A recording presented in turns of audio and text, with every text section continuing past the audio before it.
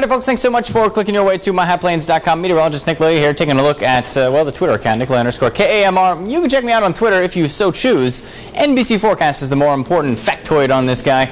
I do post forecast every morning at 4 a.m. in 140 characters or less. Hey, take a look at the severe weather threat for today. Now, in most of our eastern counties, there is a small chance for an afternoon thunderstorm, but there is only a low probability of severe weather in some of our northeastern counties, even as we move into later this afternoon, into this evening, and into the overnight hours. So, if you're in some of our northeastern counties, just be aware you could see some severe weather, but the chances are, well, pretty slim.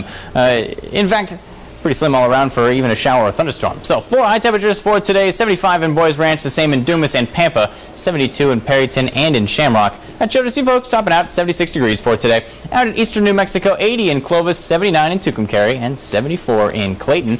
Across the Oklahoma Panhandle, 75 in Boise City, 74 in Guyman. Liberal down there in southwestern Kansas, you folks topping out at 74.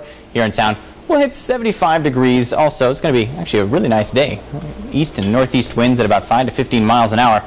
Taking a look at a week ahead, we'll be back in the 80s for Saturday and Sunday. Matter of fact, we'll almost make it to 90 by Sunday with those southwest winds about 20 to 30 miles an hour.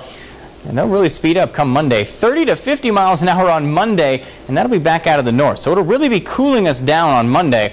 You can see our high temperature to 60 degrees. It's almost a 30-degree drop, though I will say the average high temperature for this time of year is 65 degrees. So we're almost at the average. 61 on Tuesday. We'll finally start warming things back up Wednesday into Thursday and be back well above average at 76 degrees. Again, thanks so much for clicking your way to myhotplains.com.